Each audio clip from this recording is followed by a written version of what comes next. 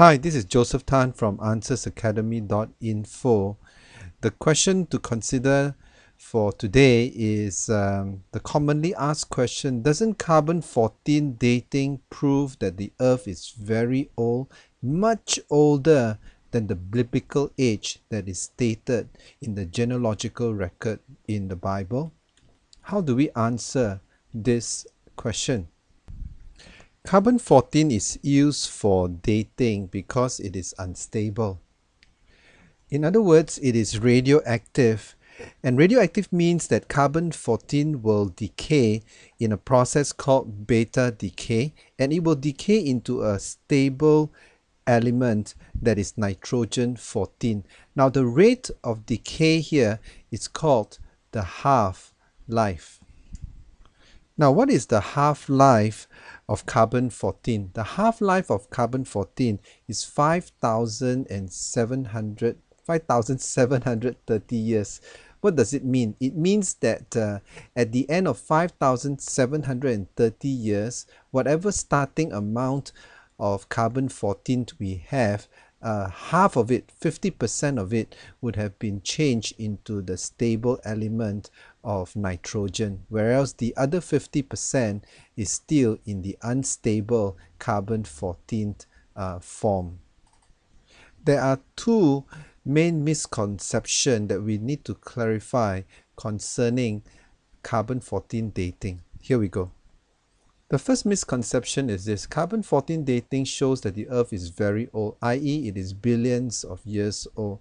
Now, this is absolutely not true.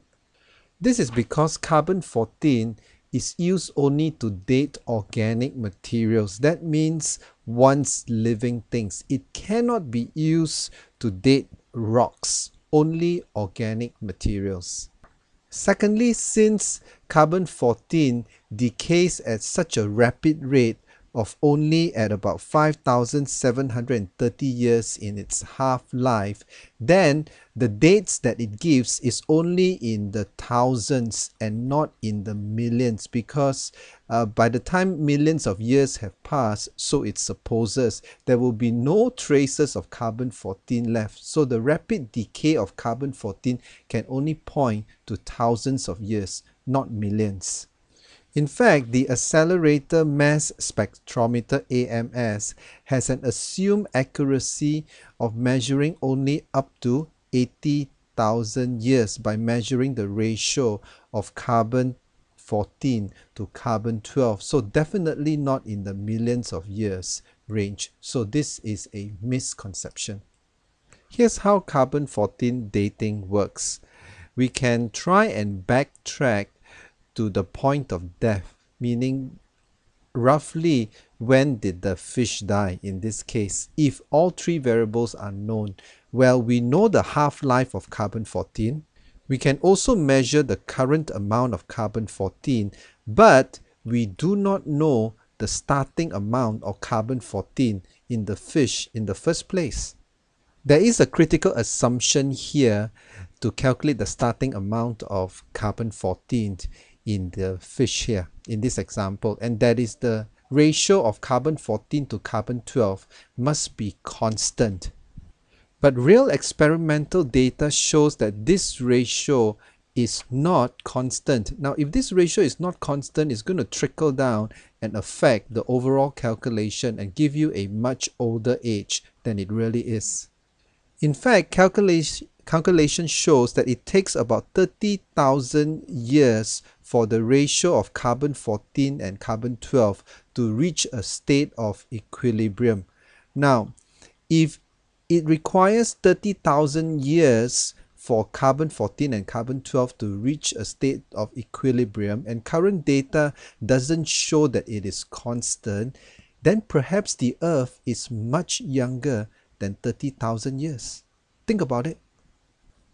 One final evidence: diamonds, the hardest known substance, are extremely resistant to contamination, and they are estimated by secular scientists to be in the range of millions to billions of years old. Now, that's the assumption of the age of diamonds. But guess what we have discovered now? We have discovered carbon-14 in diamonds. Now, what does this mean? Carbon-14 still in diamonds. Now, since the half-life of carbon-14 is relatively short, that is 5,730 years, there should be no detectable carbon-14 left after about 100,000 years. So, if we can still find traces of carbon-14 in diamonds today, how can the rock layers of the diamond itself be millions and billions of years old?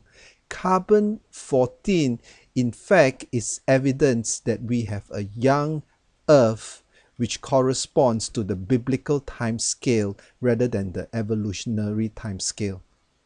So just as the diamond is a woman's best friend, carbon-14 is actually the best friend for creationists to show that the earth is actually quite young relative to the time scale of the evolutionists, and it confirms more the age that is according to the biblical time scale than that of the secular scientists. Think about it. This is Joseph Tan here from AnswersAcademy.info. Thanks for watching.